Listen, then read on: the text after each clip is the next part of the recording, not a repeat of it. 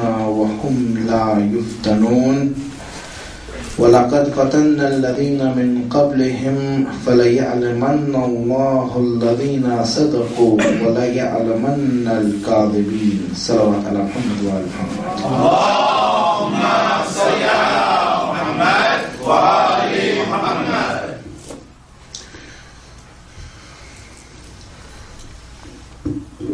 1,431 years have passed since the Prophet migrated to Medina and began the opening, or went through the opening, the victory that Allah gave him, and established a Islamic state in Medina. And it only took 61 years for the Muslim Ummah, who received these blessings and these favors from Allah by medium of His Messenger. It only took them 61 years for them to annihilate his family and to kill his grandson. How does a favor like that and a bounty like that and this height that Allah had given to the people and to the Muslims in particular, He gave them His deen, He gave them His miraculous book, He gave them a just law, and He gave them a merciful ruler. Who could have asked for a better ruler than the Prophet of Allah?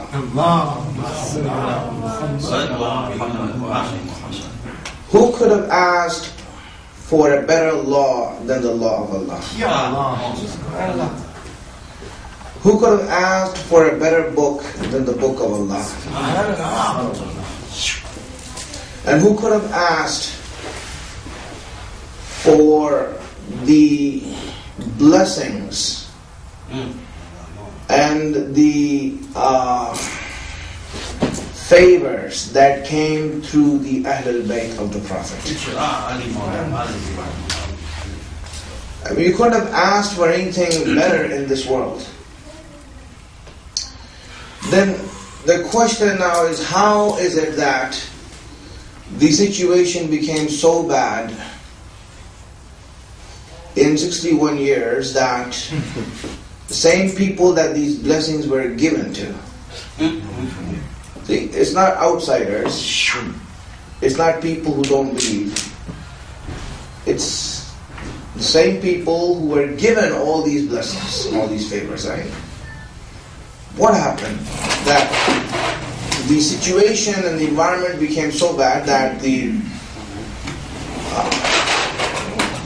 grandchildren of the Prophet, the same bloodline of the Prophet, the bloodline that Allah has declared in the Quran as being free of impurity.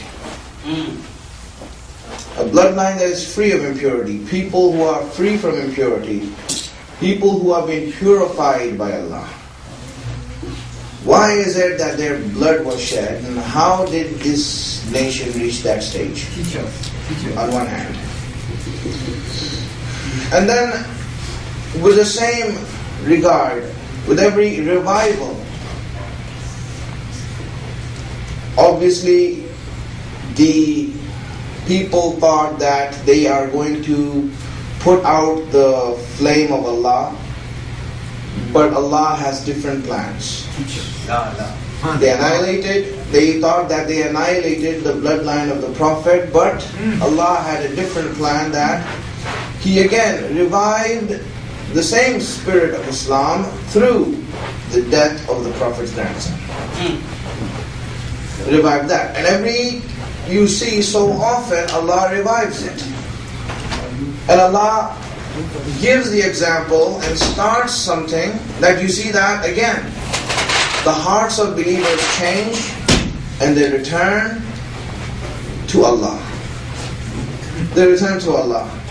But every time you see that a new movement starts, that a new beginning occurs, that a new revival takes place, and a new light is seen, you see again there are some things that occur that again starts to break down those very things that this new beginning has given. The new faith, the energy, the light, the knowledge. Whenever it's revived, you see that some things happen, and people again get back and are destroyed by these things. Now, what these things are called is fitna. What these things are called is fitna. Fitna is that, and fitna is that you see that anytime a new light is seen and anytime something good happens, you see fitna attaches itself to the truth, to this light, and works to destroy this light from within. Allah, you see this, and I want you to understand this. Allah said that those people who do not believe, they cannot do anything to Allah's deen and Allah's book and Allah's light. Allah is a protector. Right? But then you see, what hurts and harms the movement is the fitna that comes from within. The fitna that comes from within. And now, for us, we need to see that it has been mentioned that in our age that we are waiting for the reappearance and the re-emergence of the last light of Allah that is going to again make this whole world illuminated.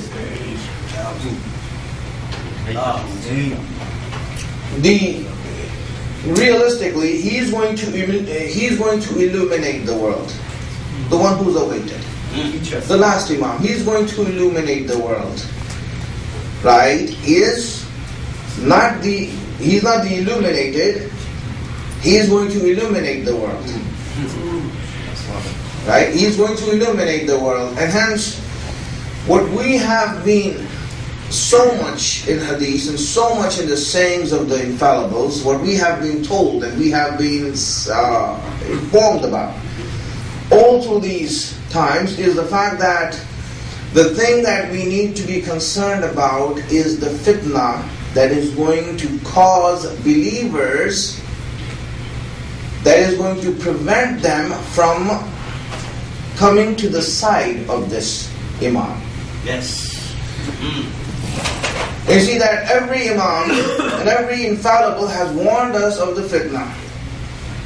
Of this fitna that is going to come and is going, this trial, and I'll explain what fitna is as we go on, because the subject of these 10 days will be fitna.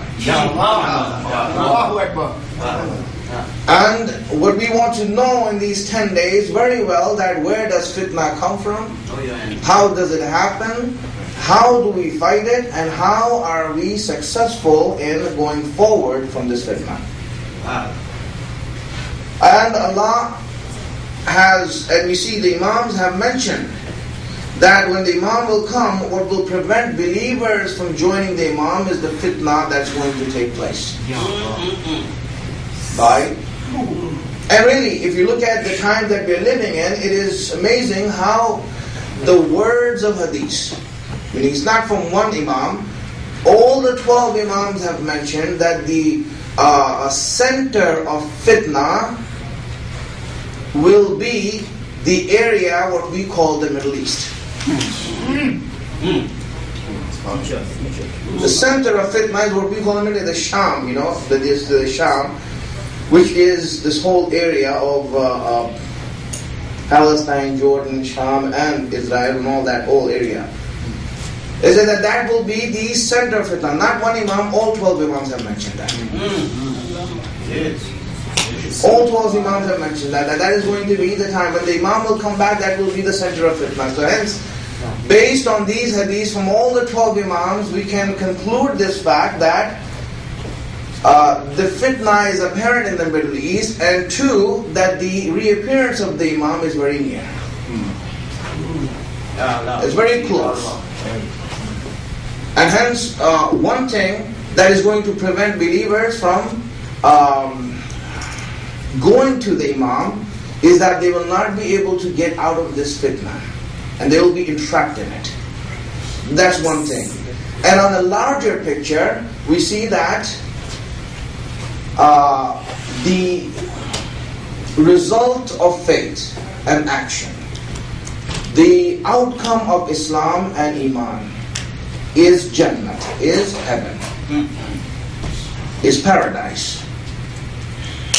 And to us it has been mentioned that fitna is like chains in the hands and feet of a believer. Fitna is like chains in the hands and feet of a believer that tie him up and prevent him from reaching Jannat. The way believers, those who believe, and we are talking about believers, not those who don't believe.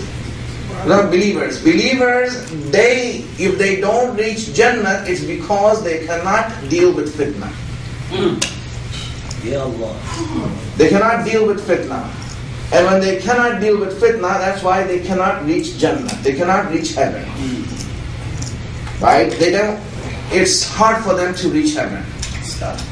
And this is the reason why we see that we have to now, this is an important subject that we need to discuss and know exactly how and where this comes from. And Allah has mentioned it abundantly in the Quran, and we have so many hadiths regarding it, so that we can be taught how to deal with this.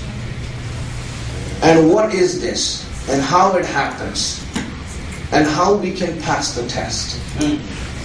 And for today, I'm just going to go to this ayat that I read for you. And we have heard this before many times, because this is one of those ayats in one of those chapters that is recited on the night of Qadr. One of the recommended chapters to be recited in the night of Qadr is this chapter. And just that it is recommended to be recited night of Qadr shows its importance of how Allah wants everyone to know this. You see, Allah in some things has made things attractive. Right? In all the ibadat you see, in all the worship that you see, there is the attachment of worship is Jannat. Meaning if you pray, you go to Jannat. If you fast, heaven. If you do this, heaven. The end result of worship, the end result of Islam and Iman is Jannat. Right? And hence, obviously, that is the incentive also for many a believer, that the incentive is Jannat. Right? That they want to go to Jannat. They want to go to paradise and heaven. But there are certain things that Allah attached to some of the worship that also makes it attractive for people. Not only Jannat, but something else is attached in order to bring them closer to it. And one of those things that Allah attached something else other than Jannat to is Laylatul Qadr. You see, the reason why People you see, and not just people, we can look at one example. How many nights do we wake up and pray? How many nights do we actually wake up and read the Quran? How many nights do we wake up and worship to Allah? Right? And if we don't worship on any night, at least we will worship on Laylatul Qadr. Right? You see that everyone comes on Laylatul Qadr and they will all worship Allah on the night of Qadr. And here you see the reason for many is the fact that Allah did not only attach Jannat behind Laylatul Qadr, but He also attached something else. And He said that your rizq of the year is going to be decided on Laylatul Qadr. Because your rizq is going to be decided on Laylatul Qadr, you see the rush. The amount of people that come. If Allah had said that you're going to get Jannat out of this, they'll say, well, we get Jannat out of everything. Right? It's not something big. But because dunya is attached to this, because something we're going to get in dunya, so now you see the rush in Laylatul Qadr. And Allah attached this for a reason. Allah attached this for a reason. He wanted that in Laylatul Qadr, that when people are attracted by this, then they listen to the message that is going to be given on Laylatul Qadr. And one of those chapters that is being read on Laylatul Qadr is Surah Ankabut, the spider. Right? And when that chapter is being read, the first ayat of this chapter, when it starts, it says, Bismillahir Rahmanir Rahim, Alif Lam Mim, Ahasiban Nasu ay yutraku ay yaqulu amanna wa hum la yuftanun. The first ayat, the first verse of Surah Ankabut is saying, and I'll go through this, it's saying Alif Lam Mim. Alif Lam Mim is the same letters as the one that is used in the second chapter of the Quran, Surah Baqarah, after Al-Hamd.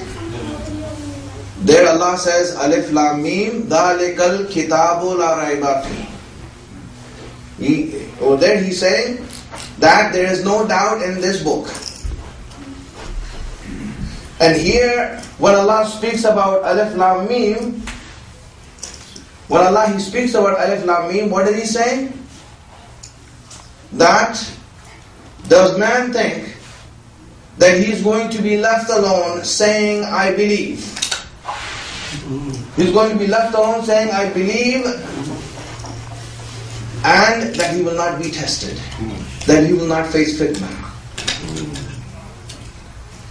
In other words, the first place you use Alif Lam Mim, right? The first place you use Alif Lam Mim is where?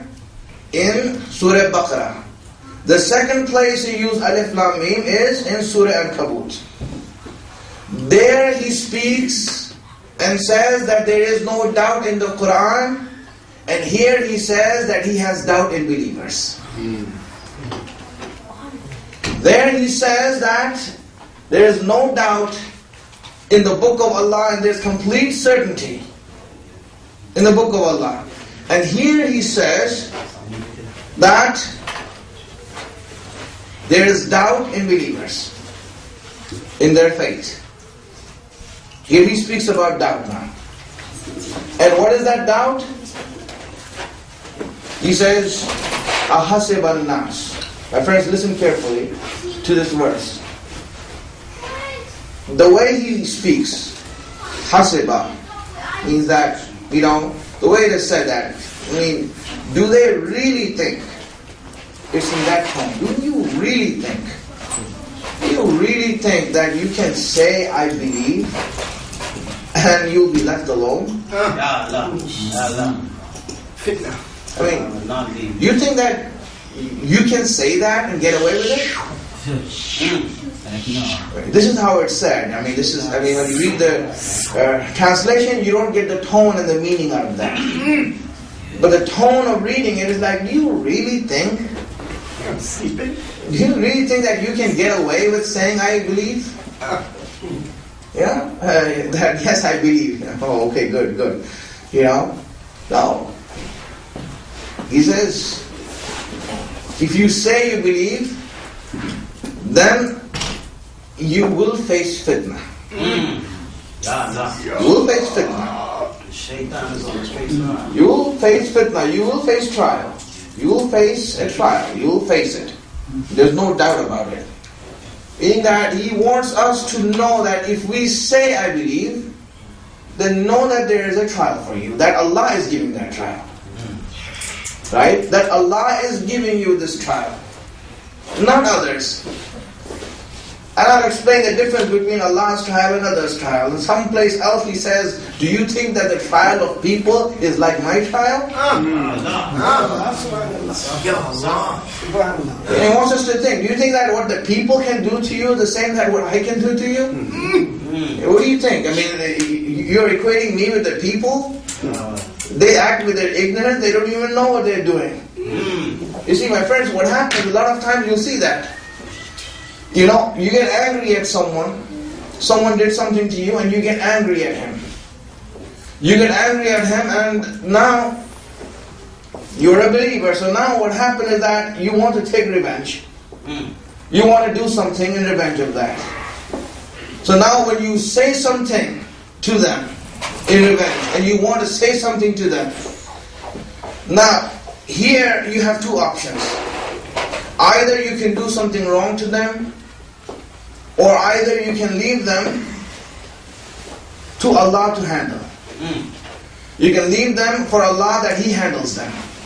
So now when you see these two options that you have, when you do something to him, then what happens is that you can only harm him to the extent that you have the power to. But if you leave him in Allah's hand, then you see that when Allah deals with him, then He deals with him in such a way that you cannot have the reach to deal with it. So now when we think that Allah's deeds are the same as ours, then we say, I don't care what Allah do, I will do it myself. You see, when we equate His actions to ours, then we don't have faith that, listen, I don't think Allah can give me justice, I will take justice myself. So understand this. This is the reaction. And hence when we see how Allah is mentioning here that I am the one who gives you these trials. I am the one who tries you and examines you and pushes you to this fitna. And then He says, and don't think that you are new to this. Don't think you are new. He says, وَلَقَدْ فَتَنَّا الَّذِينَ مِنْ قَبْلِهِمْ. We have tried those who are before you. We have tried those who said we believe before you. So this is happening to everyone. You're not new, you're not the only one. So don't complain that, you know what, why me? No, it's you because you said you believe. If you didn't believe, then you won't face my fitna, you will face the fitna of the people. You will face the fitna of the people. Right? But if you believe, then whatever fitna you get, it is from me, and I am the one who tests you now. Right? Now why He tests you, we'll inshallah discuss that later. But just here, you need to understand that these tests happen. And the higher you go in your faith, the test will increase. The test will increase. My friends, from here understand, I'm just giving an introduction today. And I want you to know what I'm speaking of in the next 10 days so that we will have a good understanding of where it's going. When you go higher in faith, your test becomes harder and harder. But the question is, it must end sometime. I mean, really, how much do you have to test someone to know that he's a good believer? Or to know that his faith is really good? He tested, for example, when you look at it, the greatest amongst all believers is the Prophet. Yes. And he's testing him. He's testing him. You know, he's also going through tests. He's also going through those trials and that fitna. He's also going through that. But you see, my friend, here's something that happened. That if you, why are you testing them? Allah mentions that. وَلِيَعْلَمَنَّ الَّذِينَ صَدَقُوا, to know who is truthful in their claim and who is lying in their claim. So the reason for him testing is to see who's truthful and who's lying. And the higher your iman goes, he tests. And then he's giving a test to the Prophet also, and to the Imams also. So Allah, if you are still testing them to see their faith, why did you make him a prophet? Why did you make him a messenger? When you have doubts about his faith, and you want to see how much faith he has, why did you make him a prophet? Why did you make him an Imam? You see, if it was for higher levels, and what more higher can you get than the seal of the Prophet? How much more higher can you get than going on Mi'raj and being so close to Allah that He says it was like two fingers that are together? There is nothing higher you can get. There's no space up there to go higher. You know, there's no room to go any higher. And you keep on testing the Prophet for what? You keep on testing the Imams for what? My friend, sometimes you see, when the test gets harder and your faith becomes higher, you'll see that a time comes when the test stops being for you. When the test stops being for you, but the test through you is for the people around you.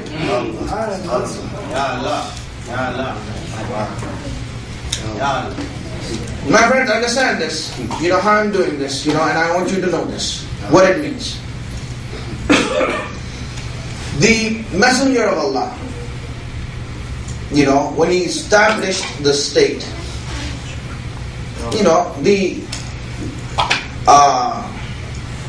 you can say the spurts of fitna started right away. But it climaxed when he died. It came to a climax when he died. All that fitna that was really brewing up. And you see that here, when you look at the position of Imam Ali, alayhi salam. Allahumma salli ala Muhammad wa ali Muhammad. You see, when you look at his position, you see that Imam Ali, in his own self and in his own responsibility, as a reaction to what is happening, obviously was isolated, stepped away, kept silent. Now, the people knew the right of Ali, and they were afraid of Imam Ali. They had that fear of Imam Ali because they knew that he was the rightful ruler, he was the rightful leader, that he should be the one leading the Muslims, that this was Allah's decree and the declaration of the Prophet. They knew that. And this was to such an extent that they did not even used to take his name. They didn't take his name, Ali. Instead, they used to call him Wasi. They used to call him Wasi, the successor. They used to call him the successor. Everyone you say, the successor had said. Or the successor is not here. They knew that he's the successor. If you look in the early Islam, and if you look at the time of the early Islam, you will see that he was, that his name was not mentioned. He was not mentioned as Ali, he was mentioned as Wasi by people. And this, you see how important it is that they knew that he's a successor. Right? They knew that he's a successor. So now when he was a successor and they knew that, he kept silent. And in that silence, Ibn Abbas, Abbas came to him. But Abbas came to him, his uncle, and said that, why don't you declare, I will make bayat to you. I know you're right. I'll make bayat to you. I'll make allegiance to you. Right? I will make allegiance to you. He said, Imam Ali said, do you think that the people will make allegiance? He said, yes, why not? The people will also make allegiance to you. They will also make bay'ats to you. Imam Ali said, but what about this verse of the Quran that Allah said? This saying of the Quran that Allah says, that أَحَسِبَ النَّاسُ أَن يُدْرَكُوا وَيَقُولُوا آمَنَّا وَهُمْ لَا يُفْتَنُونَ. Do you think that the people will be left alone saying, I believe, and will not be tested? What about this verse? If I give my hands for bayat to them, then where will this verse apply? Where will this verse apply if I also go forward when the other person is saying, give bayat to me, and I'm saying, here, give bayat to me also? Half of you make bayat to him, half of you make bayat to me. If both of us are making bayat, then this ayat will not have any place to apply. It will not have any place to apply. I am holding back my hand so that this verse can apply.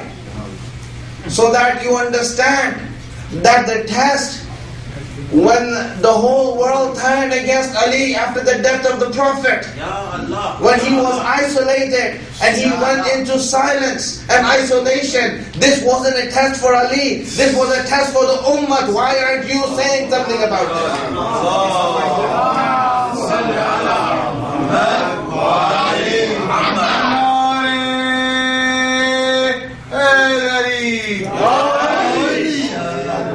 My friends, it was the test on the people. The people are being tested.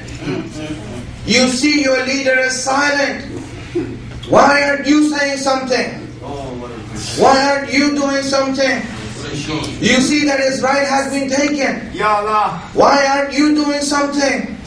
Why are you sitting back and saying, well, if he sits, I'll sit also inside. I won't do anything. Well, he's not sitting because he wants to sit. He's sitting because he has no choice. You have to see that situation, that he has no choice, and you have to go forward and give your hand on his hand. You need to give your hand on his hand. So you see, Ali's silence was not a test on him, was not a fitna for him. It was a fitna for the people. It was a trial for the people. And my friends, the same way Ali was silent then, Ali is silent today. I will speak for him. The same way Ali is silent then, he is still silent. He is still silent. He is still not saying anything. He is still in ghaibat. He is still in occultation. And his occultation is not a fitna for him, it is a fitna on us. It is a fitna for us, it is a test for us and trial for us. What are we doing? What are we doing in this fitna? What are we doing about his ghaibat? What are we doing about his occultation and him not being here? My friends, this really is the first of Muharam, and the first of Muharam is the day that we renew our allegiance to the Imam.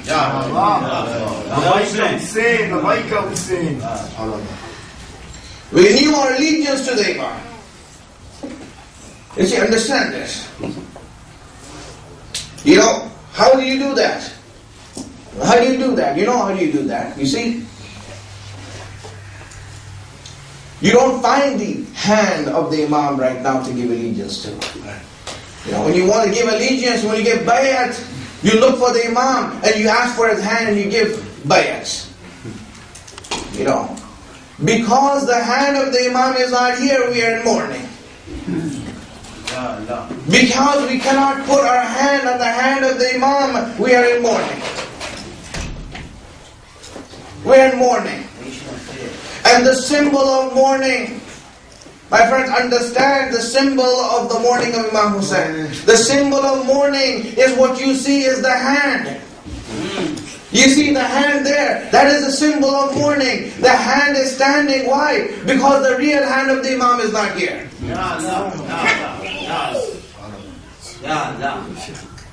If the real hand was here, we wouldn't need this. We would give our hand to the hand of the Imam. But because we do not have the hand to give bay'at and allegiance to the Imam, that's why we have the symbol of his hand, so that we know that we give bay'at to the hand. This, my friends, is renewing our allegiance. Because we give bay'at to those hands that were cut in Allah's way.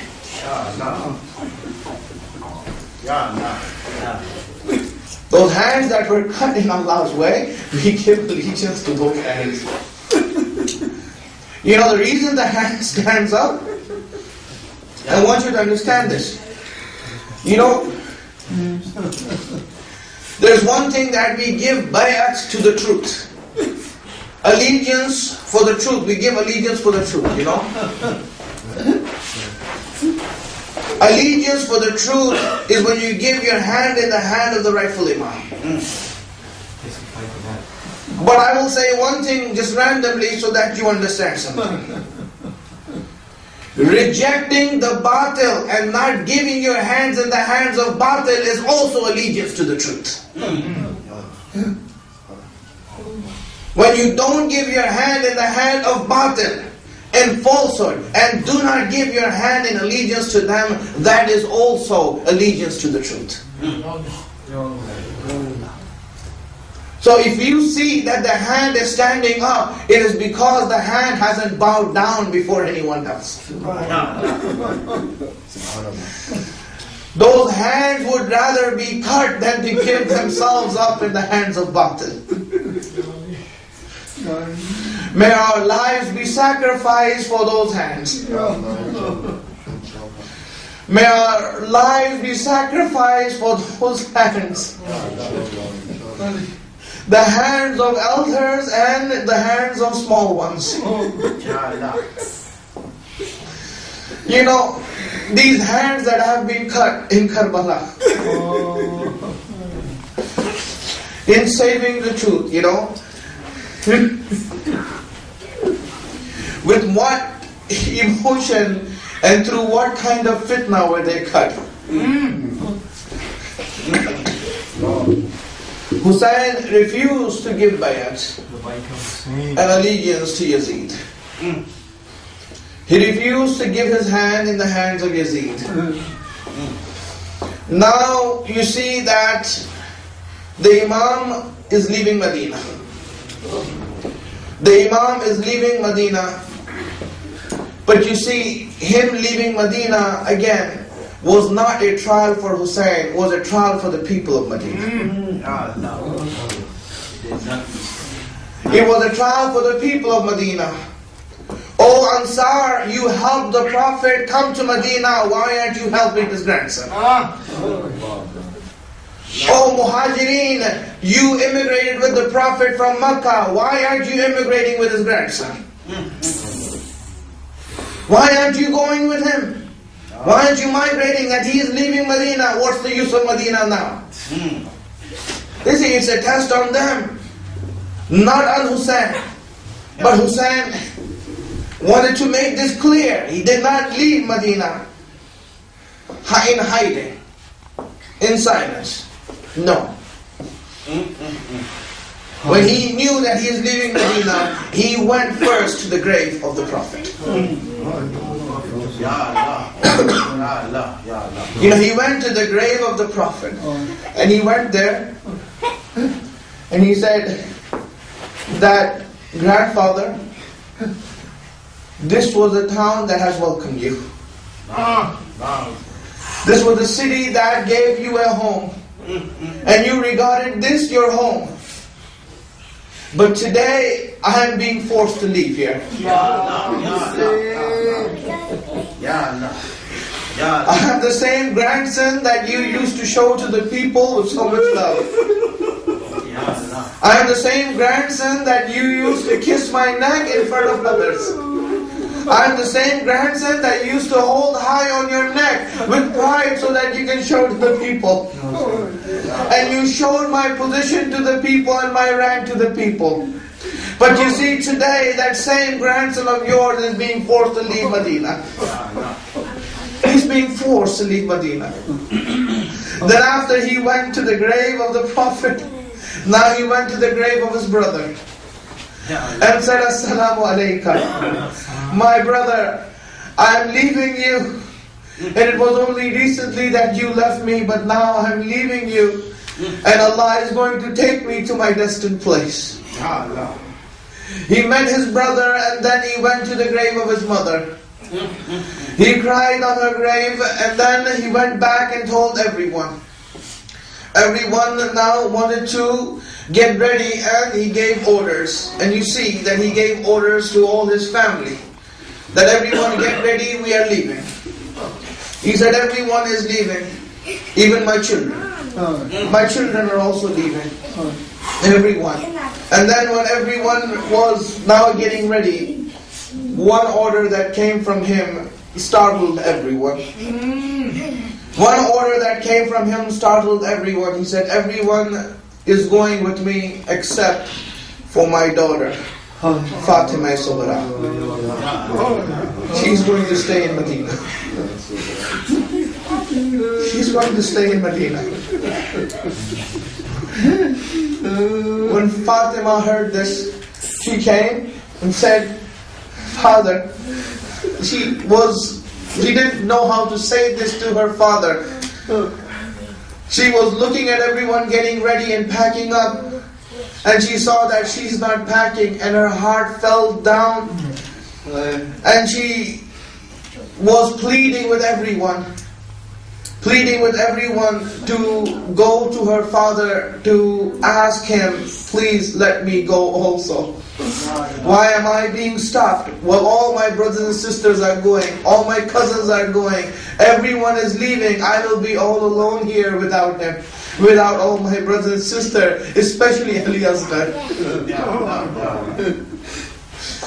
She wanted to see the case, and now she went to her aunt. She knew that the only one who can talk to her brother eye to eye was Zainab. So she went to Zainab and she told him that, Aunt, please, you are the only one who can speak to my father. Please go and plead my case. Plead my case to him. I want to go, I don't want to be left here alone. Zainab, she came to Imam Hussein and said,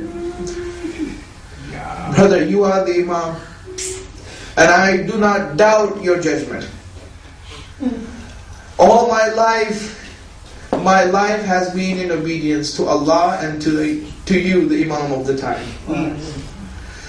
But I want to just plead for this young girl, for your girl, who feels lonely, and she is going to be lonely here without anyone. Why aren't you letting her come? I want to understand your reason. When Hussein heard this, tears started flowing from his eyes.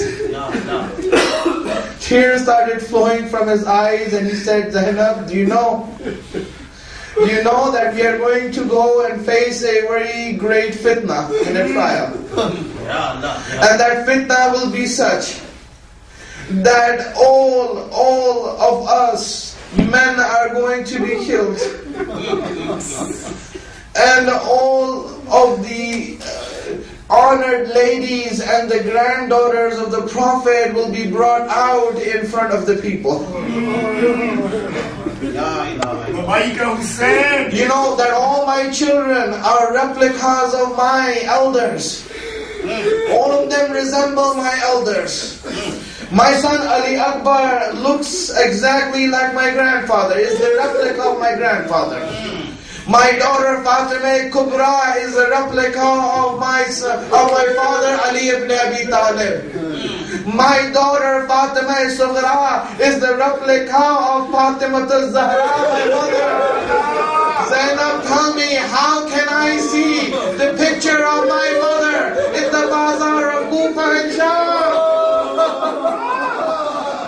My mother is the one for whom I said that He was revealed. Allah has hidden her splendor and beauty from this world. If she comes out in the world, then the angels will not leave this. The earth will shake. Nothing will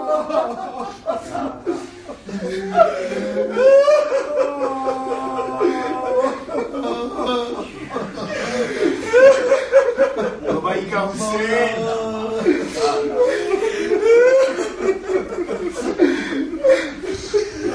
سيعلم أي منقلب ينقلبون باطل حسين Ya Hussein. Ya Hussein. Ya Hussein. Ya Hussein. Ya Hussein. Ya Hussein. Ya Hussein. Ya Hussein. Ya Hussein. Ya Hussein. Ya Hussein. Ya Hussein. Ya Hussein. Who could have asked for a better ruler than the Prophet of Allah?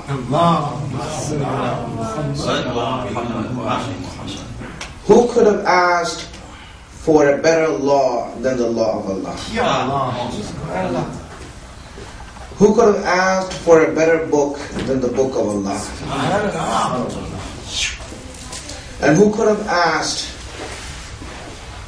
for the blessings and the favors that came through the Ahlul Bayt of the Prophet? I mean, you couldn't have asked for anything better in this world. Then the question now is, how is it that the situation became so bad in 61 years that the same people that these blessings were given to, see, it's not outsiders, it's not people who don't believe, it's the same people who were given all these blessings, all these favors, right? What happened? That the situation and the environment became so bad that the grandchildren of the Prophet, the same bloodline of the Prophet, the bloodline that Allah has declared in the Quran as being free of impurity. A bloodline that is free of impurity, people who are free from impurity, people who have been purified by Allah. Why is it that their blood was shed, and how did this nation reach that stage? On one hand. And then, with the same regard, with every revival, obviously the people thought that they are going to put out the flame of Allah, but Allah has different plans. They thought that they annihilated the bloodline of the Prophet, but Allah had a different plan that He again revived. It only took 61 years before the Muslim Ummah, who received these blessings and these favors from Allah by medium of His Messenger. It only took them 61 years for them to annihilate his family and to kill his grandson. How does a favor like that and a bounty like that and this height that Allah had given to the people and to the Muslims in particular, He gave them His deen, He gave them His miraculous book, He gave them a just law, Ya Allah. and He gave them a merciful ruler. And the same spirit of Islam through the death of the Prophet's grandson. Revive that. And you see so often Allah revives it. And Allah gives the example and starts something that you see that again. The hearts of believers change and they return to Allah. They return to Allah. But every time you see that a new movement starts, that a new beginning occurs, that a new revival takes place, and a new light is seen, you see again there are some things that occur that again starts to break down those very things that this new beginning has given. The new faith, the energy, the light, the knowledge. Whenever it's revived, you see that some things happen. And people again get back and وَهُمْ لَا يُفْتَنُونَ وَلَقَدْ فَتَنَّا الَّذِينَ مِنْ قَبْلِهِمْ فَلَيَعْلَمَنَّ اللَّهُ الَّذِينَ صَدَقُوا وَلَيَعْلَمَنَّ الْكَاذِبِينَ صلوات على محمد وعلى محمد اللهم صل على محمد وآل محمد.